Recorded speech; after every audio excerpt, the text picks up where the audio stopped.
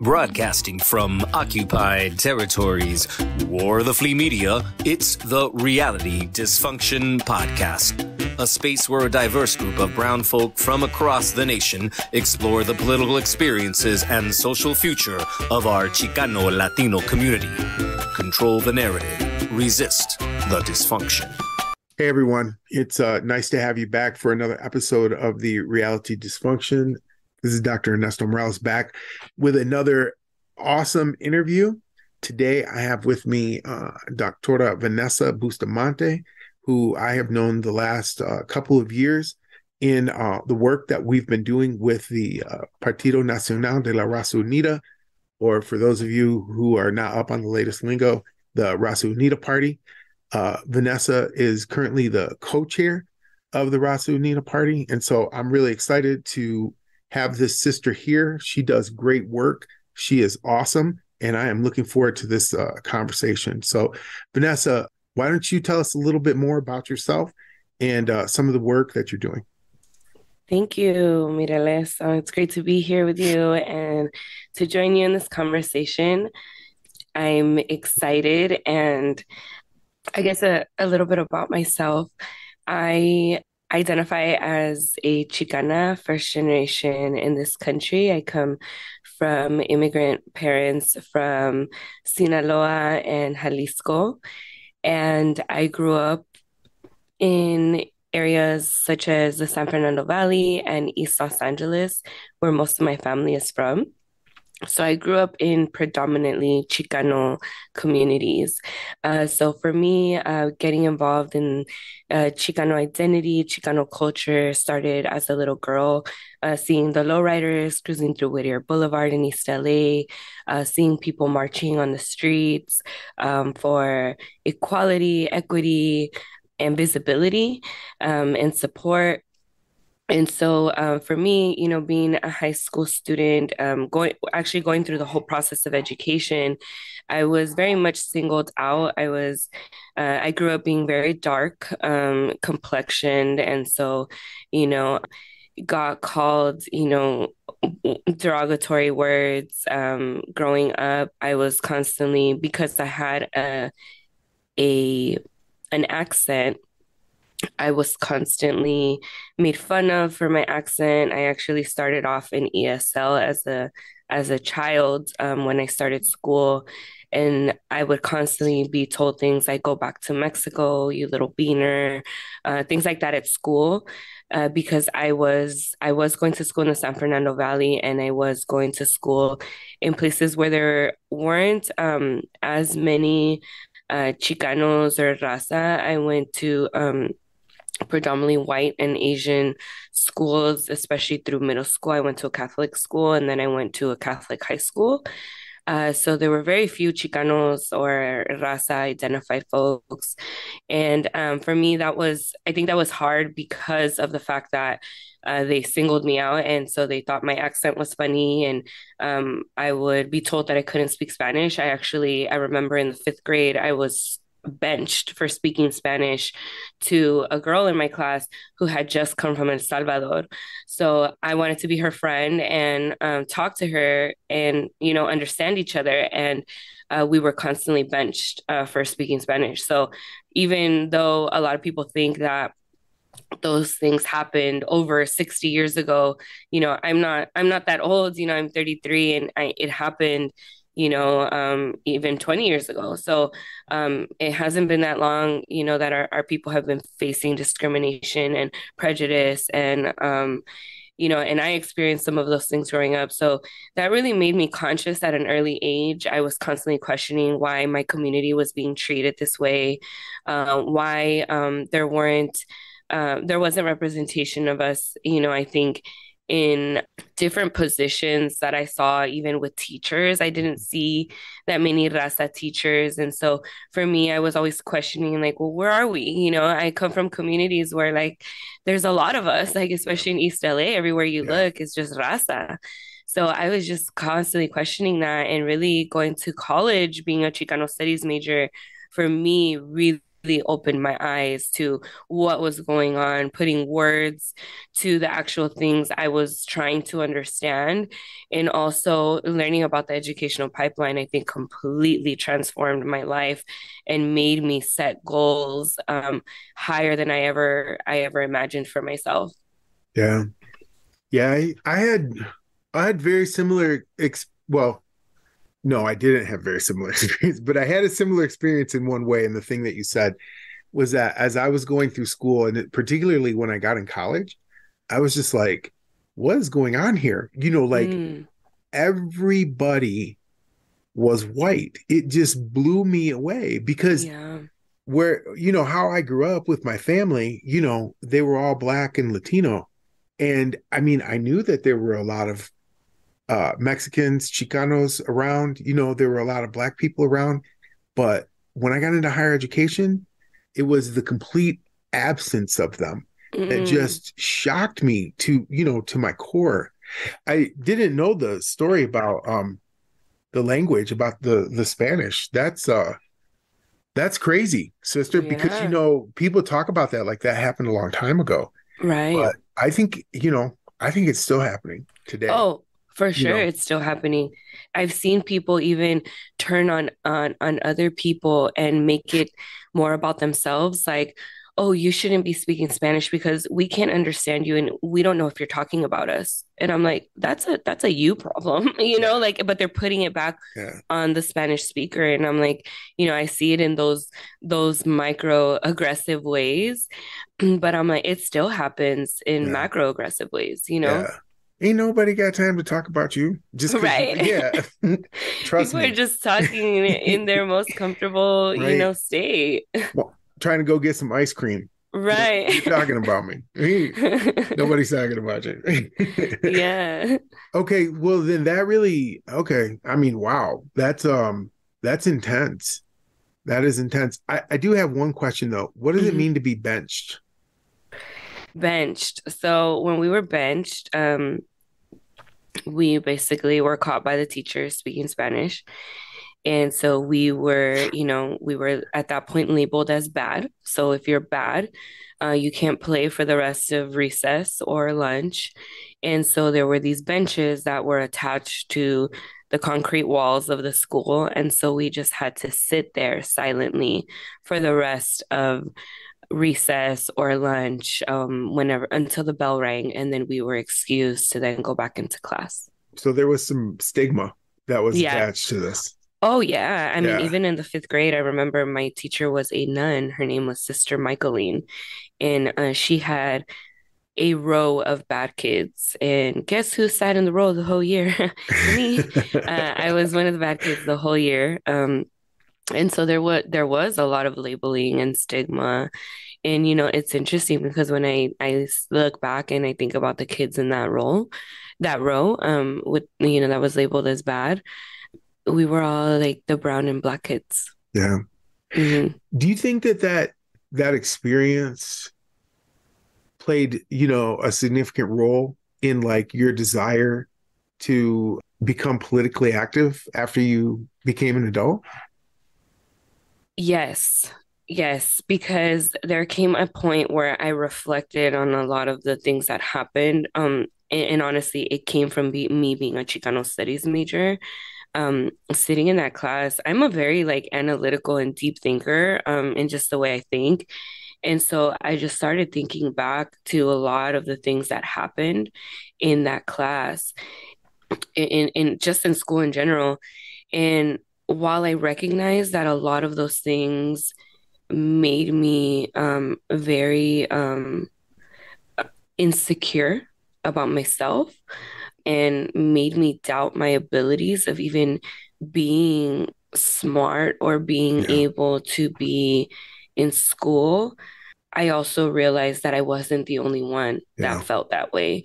And I think it really dawned on me a couple years later when I also found out that one of my classmates from that class committed suicide.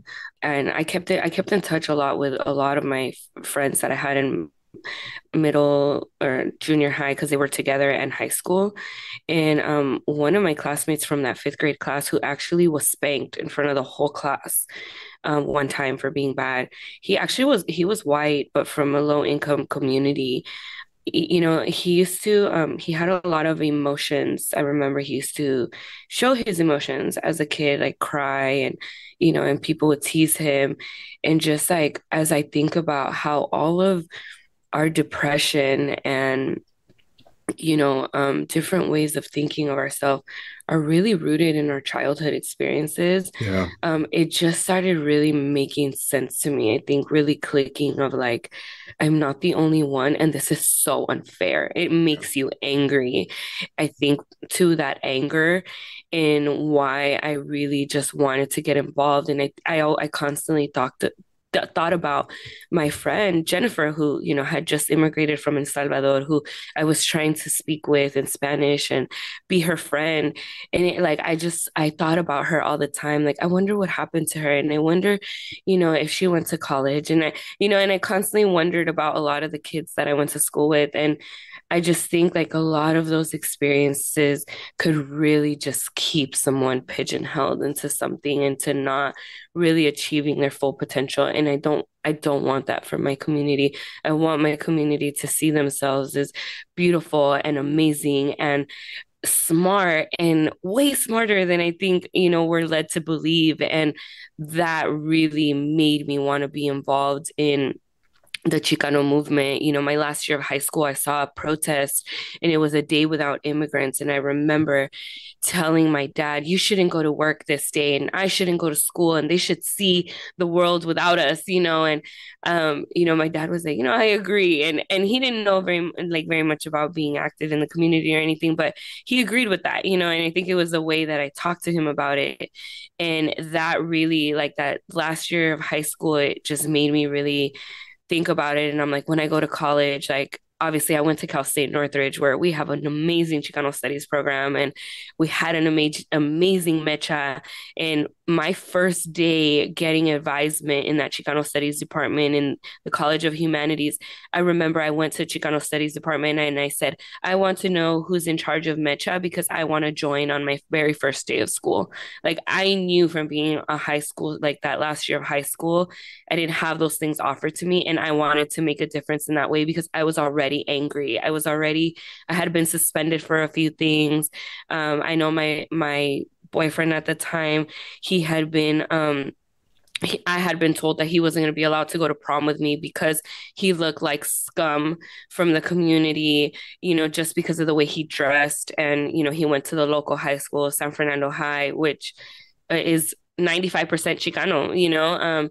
All of these flags were going off in my head and I'm like, Yeah. something needs to happen. This isn't right. I'm being followed in stores. Like, this isn't right. A lot of my family members were being incarcerated. Like, this isn't right. Like, why isn't this right though? Like, you know, I just had to figure out why it wasn't right. Yeah. I can relate to that. I think it's shocking. I mean, it was for me anyways, to be completely honest, when you realize that something is amiss, you know, because like when you're a kid growing up, you're just like, you don't really think about it, you know, things are the way Yeah. that they are. But there comes a certain point in time, you know, in your life, for some of us, not for Yeah. everybody, right? But for some of us, where we look around and we're like, oh, this is weird, right? This is Mm-hmm. weird. It's unbalanced. It's imbalanced. Yes. That's quite a moment. It's Yeah. quite a moment. It was quite a moment for me too. And I think, you know, I've heard you, you know, talk about Chicano studies a couple of times now and about Mecha. And you said that you went to Cal State Northridge, which Mm. is quite famous for its Chicano studies program. That's where Rudy Cunha taught at Yes. for many years. Why did you decide to do Chicano studies going into college? And I mean, how important was Mecha for you? I mean, for me, Mecha was formative in my Yeah. years at Michigan State. Turned me or helped me to become the person that I am today. I mean, there's no question about that, right? Mm-hmm. But yeah, I'd like to hear you talk a little bit about that. I think that Mecha is very important. Yeah. So honestly, I didn't see myself as a college student, to be very honest. I actually was told by my high school counselor that I wasn't college material and that I wouldn't be able to get into a 4 year with my grades. And so I was, you're gonna sit down right now and like figure this out and make an application because you're going. You're basically the last hope that we have for like a college graduate and you're gonna go. My mom, I was like, well, we can't afford it. And she's like, we have credit cards. Like, and she's like, sit down and here's the card, put it in, whatever it takes. And I remember it made me really sad too. And I think it made me really reflect on how important this was for my family because my mom had said, like, if we have to sell the house and we have to figure something out, we're gonna do that so you can go to college. And so college was really important to them. And I wanted to give them everything that they wanted for everything they sacrificed for me. And I was like, all right, but Shatkin said that I'm not gonna be able to get in. She goes, oh, you never mind, you figure it out. We figure it out. She's like, and my mom had been working in financial aid at some colleges, mostly like a lot of little like for-profit ones. And then she had worked at Cal State Northridge, I think, for a while too. So she was just like, we'll figure it out. Like, I may not know everything, but the thing I do know is that your local college, like they have to take a certain amount of people in the area. So she knew that. And CSUN is my local college. So honestly, I chose Chicano studies because that was the only thing that interested me. Because of the fact I had been told to go back to Mexico so many times in high school, I knew there was something that said that like that this was my land, and I just didn't know how to like formulate that. And so I really was just like, you know what? I think if I choose this major, I can win people in arguments because then I'll learn the real history. That was honestly my whole thought of going to be a Chicano studies major. And so I really just checked the box for Chicano studies. There was nothing else that I liked. I didn't like school. I didn't see myself as a smart kid. I had been told many times I wasn't a smart kid.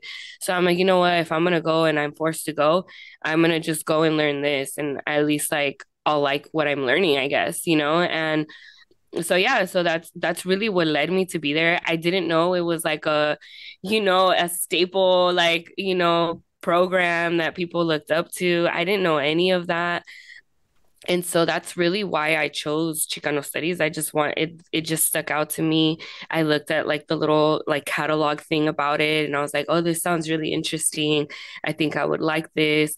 And then there was I remember reading like a class description that talked about like social movements. And I'm like, yeah, if I'm gonna do good at like college, it's probably just gonna be this because I'm not smart. At least I'll like learning this and I'll retain some of the information for the test because I was a really bad test taker. So that was just my thought. And being in Mecha, for me, it helped me keep my identity because like I said, I'm a really analytical thinker. I'm a really like deep thinker. And there was a point where I had to add another major because I was just cruising through my Chicano studies classes because CSUN, being that it has such a great program for Chicano studies, a lot of the GA requirements were folded in Chicano studies. So a lot of my classes started double counting. And within my second year, and let me tell you, like, when high schools say that you're not a smart kid, I pulled a 3.9 GPA my very first semester at CSUN. And I'm like, I have never seen a GPA like this. Like, I'm not stupid. I'm not unable to learn. Like, it's just, and then there was a point I even thought I was like, maybe I was just bored in high school because I'm like, this is challenging me to think like problem solve and think outside of the box. And I started seeing myself in a whole different way, even in that first year at CISA. And the only classes that were really holding me back were math and English because I was placed in remedial classes at the very bottom. So my first year, actually, I was credit, no credit. So I didn't get college credits for English or math. I was taking like, backtracking basically. And so, for me, I was like, those were the only classes that stood in my way. And so it just really gave me a new identity. And then also, being a Chicano studies major, I really started learning and thinking deeply when I crossed into adding communications, because it was in those classes that my grades started like dipping, and I couldn't understand why. And I actually remember going to talk to this professor who I believe was originally from Texas, and he was just kind of like this country guy, and he had a lot of classes that he had a lot of tests that were scantrons, and I couldn't do these scantron tests. Like it just wasn't good for me. And I remember he was like, "You're pulling an overall C- in this class." And I'm like, "How? I participate, I submit all the homework. I don't do very well on tests, but that was the only thing that was kind of bad." And he's just like, "Well, you're not very engaged." And I'm like, "What? I participate every class because I know every class, you get a syllabi that says you get participation points." And I'm like, "I need all the points I can get if I'm doing bad on these tests." So I was very strategic in how I was even maneuvering the classes. And I'm like, "I participate every class period." And I remember him saying, "Well, I just know that you're not very committed to being in college." Oh, And I okay. couldn't understand that. Like, Yeah. I just couldn't understand that. And I remember having a conversation with my Chicano Studies 100 professor who taught me about the educational pipeline, Dr. Elias Serna, who's still involved in the movimiento. And he he was like, "Nah, he's a racist motherfucker." Yeah. I remember him telling me that, and I was like, "No, that's not right." Like, I remember, like, I didn't want to attribute this like negative language to this professor, right? And he like let me just have it. Like, he just told me what it was, and I was like, "You're right." He And was he was just he was like, trying to bench you. "Yeah, Yeah. yes." Yeah. And I was just, mind blown by that. And I remember, and Dr. Sen, I remember he was just like, "No, you need to advocate for yourself. You need to stand up." And I was timid, and I believed what everybody told me about me, up until that point. And so, I think Mecha really helped bring me out of my shell, like yell and shout and be okay with being loud and like making our voices heard and taking a stand. And, that created, I think, that opening of like my throat chakra where I was Yeah. able to use my voice to stand up and to call things out and to realize that, what? Our people are constantly told to sit idly and speak nice and maneuver these settings in ways that are appropriate. And you know what, it doesn't matter how much we do that, they're still not going to listen to us. Yeah. And so for me it was like that, Mecha being that driving force of me exercising my voice, staying rooted in my identity, and taking that continuous stand, not just for myself, but for our people, and also making sure that I realized when the system of education itself was trying to change me. Yeah. And I think that is so important because I've seen so many razas, so many brown people, especially, being involved in so many different things that I was in. I was part of 6 different organizations on campus, one of which I was a founder of a sorority, of a Latina-based sorority, nationally, that was established on the East Coast during the height of the women's movement, right after, all of the civil rights movement, the Chicano movement, right? So my sorority was rooted in social justice and speaking up as well. But, I did see how a lot of people that I met in that world as well, have gone into these political spheres and do not exercise their voice in Yeah. that way because they're Yeah. told that they cannot, and they That's have right. to follow this, rhythmic pattern that is okay in their jobs. Yeah. And, homie, a shout out to the homie Fabian Pavon, who is a PhD candidate at UCSB right now for Chicano Studies and a fellow organizer, but he taught me this word called careerist. And he was like, those people are careerist. And he is absolutely right, because it's career over everything. And what does that career do, right, for those people is it funds them financially so that they can continue buying their Louis Vuittons and like all these expensive things, instead of putting their money back into the communities that they came from, instead of teaching their communities how to navigate these things. It's about me, and it's about me being in the spotlight.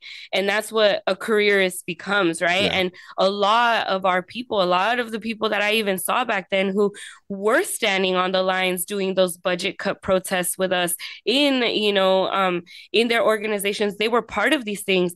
But as they went chasing, because we all came, from communities where our parents were struggling, like they don't want that for themselves. And they got so lost in the capitalism, they got so lost in these white structures that they continue to do that. And you know what Mecha did for me? And also, I think organizations like El Partido, Nacional de la Raza Unida, and Chola Pinup did for me, as I stayed in these grassroots organizing efforts through my time navigating not just my BA, but my MA and my doctorate.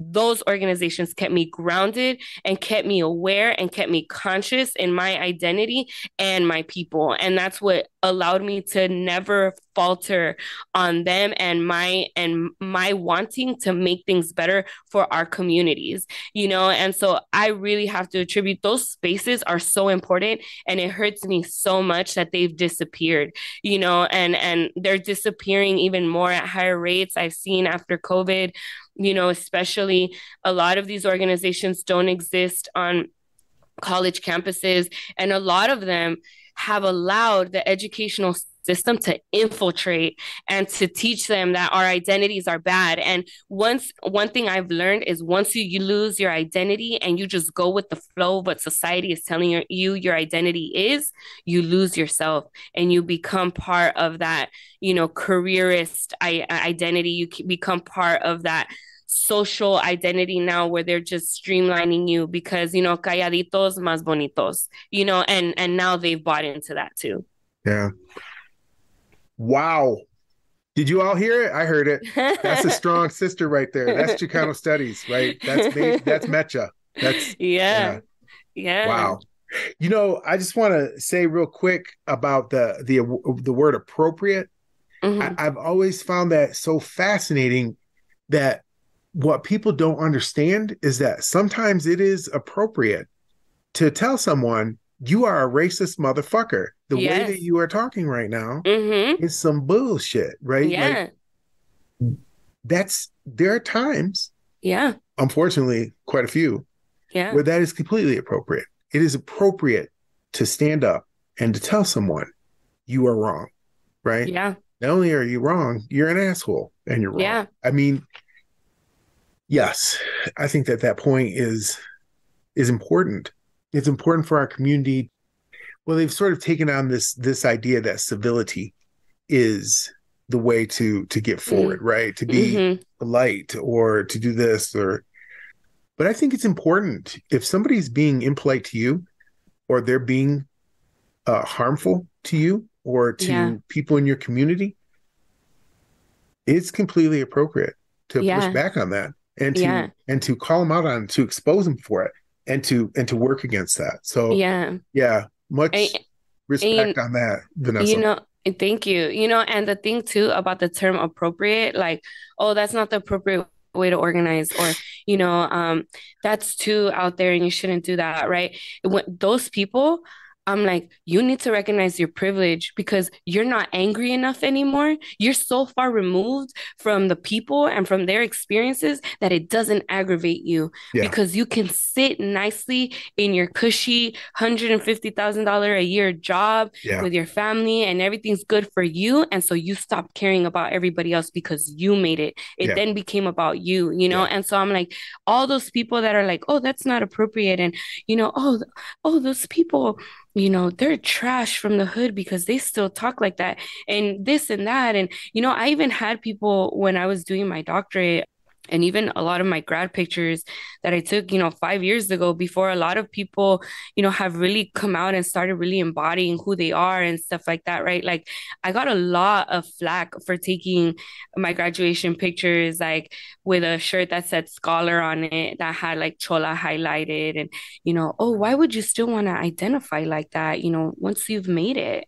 And I'm like, that's me. And we made it. Yeah. I'm showing like this is who I am and I'm not changing. And I remember like, oh well, typically that's not what a doctor looks like. And I'm like, yeah, I'm breaking the mold. This is what a doctor looks like now. That's right. Like, you know what I'm saying? And it's like, and it's everybody gets caught up in like emulating what it looks like or what it is. And that's what really honestly hurts our community, because then you have people that are in these positions that are using their Raza identities, their, like Latinx identity to be like, oh, well, I'm Latinx and I would be the best person for this job. So you know what? They just click their diversity hire. They just click that. But you know what? Like they don't realize that they're also a token because they're just going with the flow. They're not even pushing back, right? Because they or know. Even worse, they do realize they're a token. Yeah. And they don't care. And they don't care. Yeah. Yeah.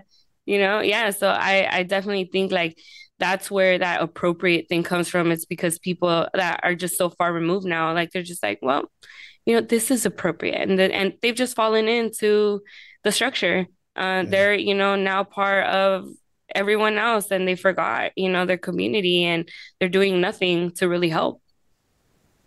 So, one of the things that I've come to really admire about you over the last couple of years is your commitment to like chola culture, like the work that you do around the chola conference and that whole like you can't spell scholar without chola.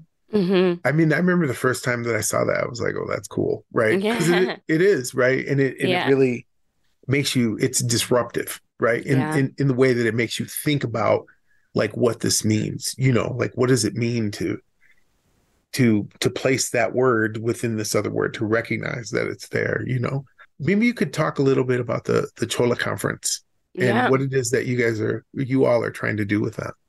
Yeah. So, like I said, I was doing my master's program in higher ed and there were no more opportunities for involvement, really. I couldn't really do Mecha. I went to my master's at Cal State Northridge as well. So I knew the Mecha meetings and everything, but they were midday, when I worked and I would go to school at night. So it was really hard to get involved. I got involved with an organization called Chola Pinup, and it was led by two sisters, Madeline Alviso Ramirez and Lala Alviso. And they were based out of Washington, and they had chapters across the states and actually internationally. We had chapters in Guatemala, Mexico, Spain. And so I thought this was amazing. Like other mujeres that look like me, that talk like me, that had different variations of being cholas, right? And so it really expanded also my knowledge of like who a chola is and what they do, right? Because I was just in LA culture, being part of this collective really continued my organizing efforts, and meeting, Nena is Madeline and all her sisters, and finding out how she had been documenting Chola culture for years. And she actually, she needs to be cited somewhere, but she is actually the creator of You Can't Spell Scholar Without Chola. And she created that shirt. And while people, have been using it, I think she doesn't get enough credit for it, which, happens to our community very often. And someone popular comes along and more educated or, has some titles behind their back and they start putting it into research and then they get credit for it, right? So, she actually coined that term, that whole phrase, that term, capitalizing the chola in the middle. I love that because I could not find others like myself in these environments, really. And it was constantly the stigma of me still looking the way I did, wearing lip liner, just presenting as myself. One day, like we're all kind of nerdy cholas, shout out to the homegirl Bashi who made that nerdy chola shirt too, the sweater. But we were all talking, and a lot of us had, navigated educational, spaces. Some of them were also doing master's programs, doing teaching credentials after their BAs. So, we were all navigating the spaces where we didn't fit. And it's because we really stood out, right? And so, we had been talking like, oh, it would be cool to do like this type of conference and get all these like nerdy cholas together and find each other, right? Like it was really about finding each other, like creating community. And so, the homegirls, Bashi and Nena, they created what was La Bruja Chola Conference. So it was more based on spiritual and healing. And they did that in like 2014 out of Washington. And I remember I went to, I think, the second or third one of that. And it was really dope. It was just at like someone's pad, and like we just were all chilling, like talking about spirituality and like really healing together. And so, things started evolving. Things kind of transformed and changed over some time. I was doing my doctorate. I became the first one to receive the Excel scholarship through Chola Pinup. And so there were a lot of now people that were in education that were kind of like finding us and, getting interested. And so right before the pandemic hit, I was like, you know what? We need to make this conference happen. And I'm like, I work at a community college. I know how to use the resources to create a free conference. Let me get in touch with some faculty and see if we can make this happen. And boom, I just started maneuvering the college. One thing about me is that I'm street smart. So when I come into spaces, doesn't matter what a space is, I'm going to figure out the free resources for my community. I'm going to figure things out to make and maneuver, right? So I was like, we can make this happen at my college, right? Little did I know I was going to get a lot of backlash from my identity and, just kind of being really out there about who I am and trying to start this conference. I got, apparently at a dean's meeting at my former college, one of the deans had a question of like, do they really need to have that name for the conference? Do we really want all those type of people coming to this college, right?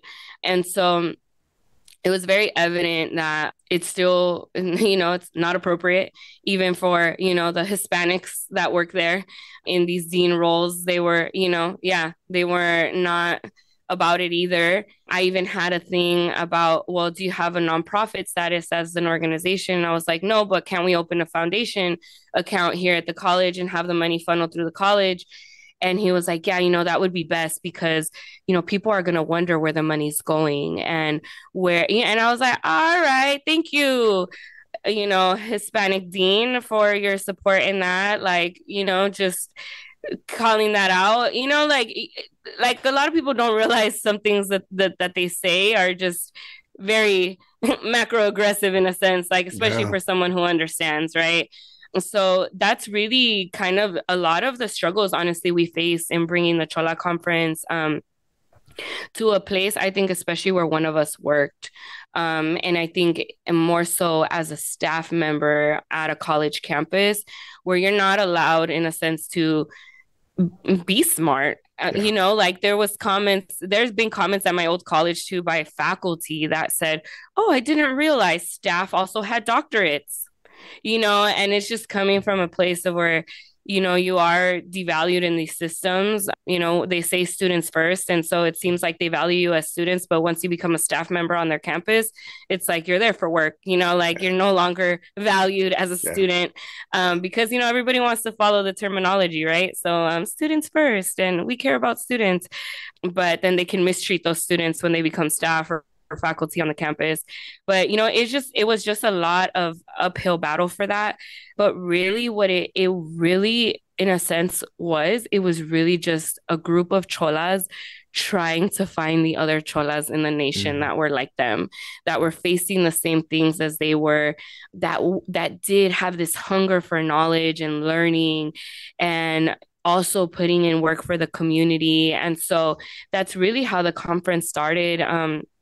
It was like 5 of us who were original, Chola pinups, originally coming together to finally see this come to fruition. Because I think over the last 8 years of being involved in Chola pinup and being homegirls, and, for some of us comadres, be really allowing each other into each other's lives, it was finally the space that culminated all the things that we had talked about in our little circles and our sleepovers. And, when we would go to car shows and stay in Vegas together or, do things like that. It was like a culmination of all the things I think a lot of us dreamed about. Yeah. And, luckily we're having our third annual upcoming this year in Yakima, Washington, which is so appropriate. Our founders of Chola Pinup, that's where they're from. They're from the Yakima Valley, and they want to focus on the indigeneity of La Chola, so La Chola Chola,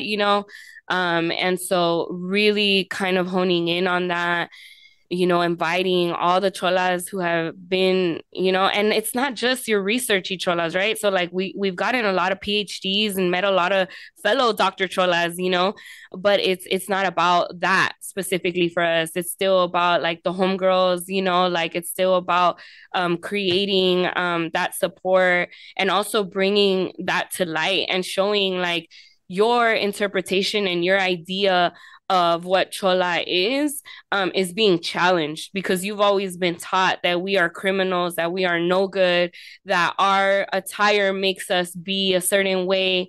And, here you are seeing cholas as, trailblazing mothers and activists and, incorporating their identities and being Chicanas and cholas and queer and bilingual and immigrant and indigenous and like all these different aspects of to who we are, and bringing that to light and bringing it into spaces, especially that have targeted us, that have continued to say that we are not part of education, that we are not part of these systems, and we forced our way into that. You know what I mean? Like the issues that we faced even in trying to take it to Miracosta College where I worked, right?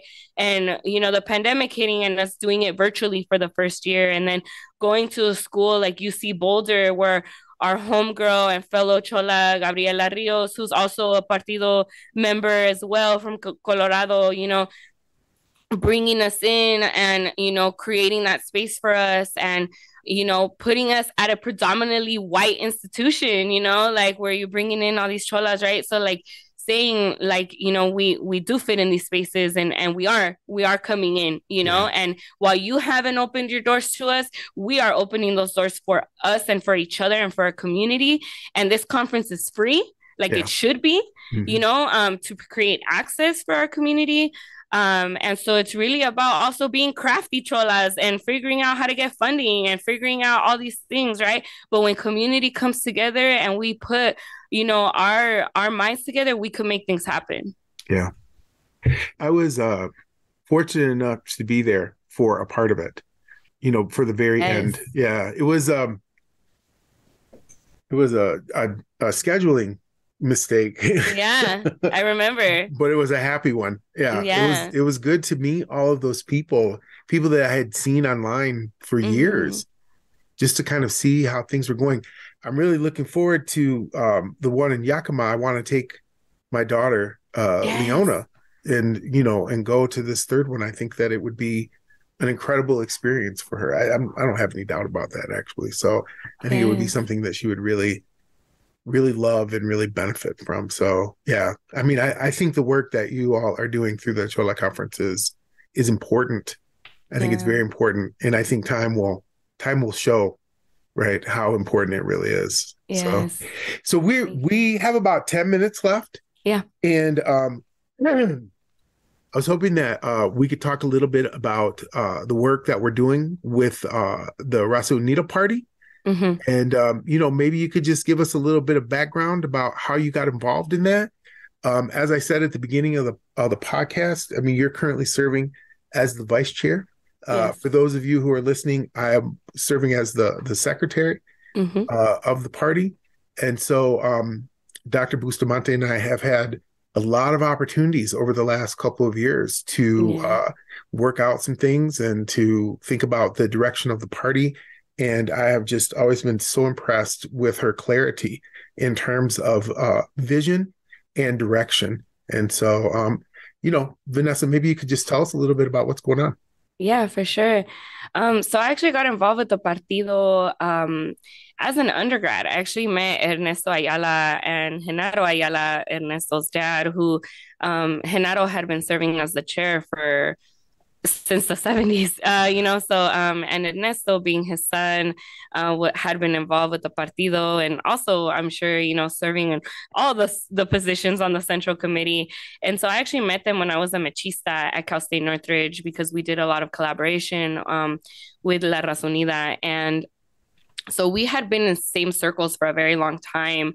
It was again through Chola Pinup and the organizing efforts. I believe it was a Chicano moratorium that Chola Pinup went out to, and started talking to Ernesto, and just getting more involved in efforts here in the San Fernando Valley. I'm originally from the San Fernando Valley. So, I was like, yeah, well, I'm down the street from you. It makes sense. Like, yeah, let's do the Cesar Chavez March and let's do these events. And so it was a collaboration between Chola Pinup and El Partido. I had been part of the study group, but I guess I was really confused about how you become a member, and I didn't know there was membership. It was just a study group and a collaborative for me, right? So organizing just kind of came out, and then there was a point right before I actually moved to San Diego, where Ernesto was like, hey, I'm really serious about restarting everything, the whole structure. And I was like, well, I'm moving to San Diego. And so that became difficult. And because our study groups were in person as well. So actually, the pandemic is what brought me full circle back to La Raza Unida. I was contacted by Ernesto, and he was like, hey, you've always been involved with us. You've been part of study group. Would you want to, take on a position? We're going to start doing things remotely. And I had told him I'm still in San Diego, and he was like, we're going to do things remote. And I'm like, yeah, oh yeah. Like if I can be involved, let me do it. I always believed in La Raza Unida and the work, that they really do for our community, and I feel like that work has never wavered, with the times. And even with folks getting their education, I felt like it was still grounded, and so I loved El Partido, and I was like, of course, and so I think we all just kind of came in helping. Like none of us had positions. We just came in and we wanted to do this together. And I know that's how we met, and I get really energized about anything happening, with our community, and trying to uplift and trying to get the message out. So, I think we just all started working, and I think little by little, a lot of my vision in terms of being the only mujer on the central committee, I think for me was a big responsibility. Being queer was also, for me, a big responsibility in terms of even taking the step to run for the vice chair position at our Congreso 2 years ago. I wanted to provide representation, but not only that, is like bring in more people that have intersectional identities to really inform the future directions of the party. And I think that that's something I saw. I know I have strengths in building bridges and creating community and relationship building, and so I felt that that's something I could bring to the table in my role as the vice chair. And so I will say I'm a lot of my ideas, they come through collaboration. And so hearing you talk about, the Chicano plebiscite, and, just being in these settings, right, where we just talk about things, for me, that's how I get ideas, and that's how I kind of kick into ideation mode. And so even being at the Congreso last year and seeing the forward direction of the Chicano plebiscite and how this is going to be a national, plan, and like really understanding where our community is, and like, having that understanding to bring us together in unity, to move us forward as a collective, to also inform and advocate in a way that is inclusive and supportive of our entire Chicanx community, right? Is so important for me. And that's where I also, at the Congreso, is where I was able to also see, I think, a lot of the gap, I think, for mujeres and our queer and non-binary folks, and being at a table with 4 mujeres that were there in person, And I'm like, having these conversations about, where they were at and just kind of how we felt. And I was like, all right, by the end of this meeting, we're gonna call for a Chicana caucus. And, and being and taking that initiative and standing up and being like, I call to reignite the Chicana caucus and to really make some forward direction in terms of that, right? And this is where I think like it's such a beautiful place to be within the Partido, because we all bring something unique and valuable to the table. Yeah. And I think sometimes what's hard is in our community, even for a lot of the people in our community that have continuously been stigmatized, right? Like mujeres, our non-binary, our trans folks, right? Like they aren't yet seeing themselves as valuable, right? And I want to create that space where they do feel valued and they have a voice and they know that they're making a change in the forward directions of the Partido is something that I really aspire to, and seeing just our collective right now as it is, all the different pieces that we all bring into it is so beautiful, I think, in moving our community forward.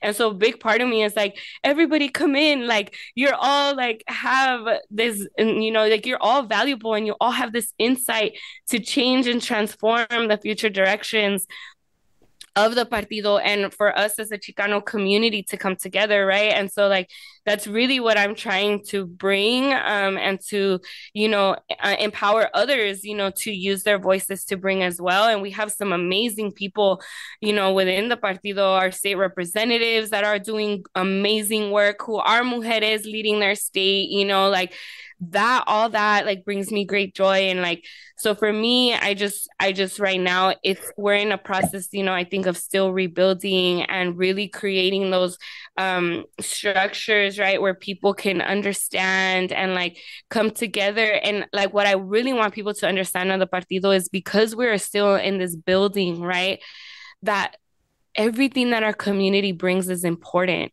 Yeah. And so this is a place where you will be listened to, where, you can bring those ideas that maybe have just been living within you, that like we can help bring into the collective to make sure that the Partido is inclusive for our people. Yeah.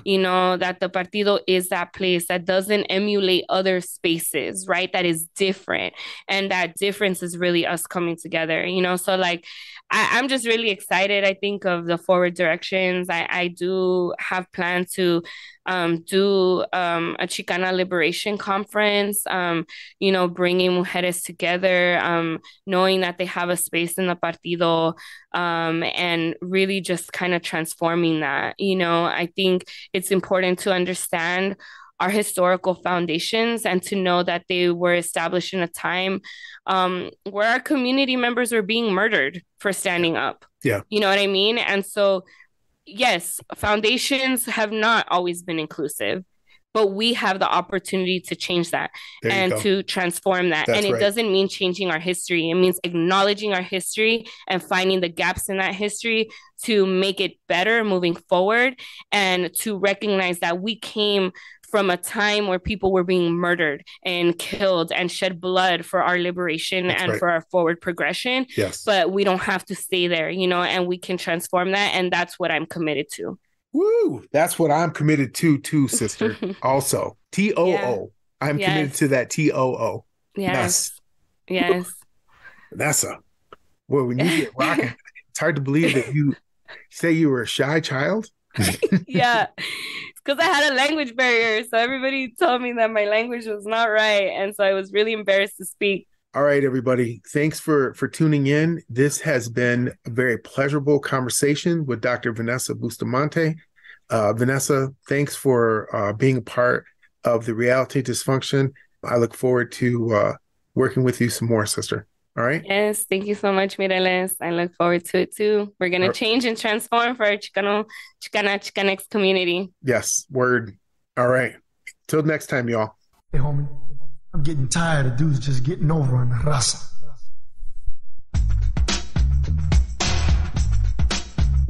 This is for the Raza. This is the Reality Dysfunction.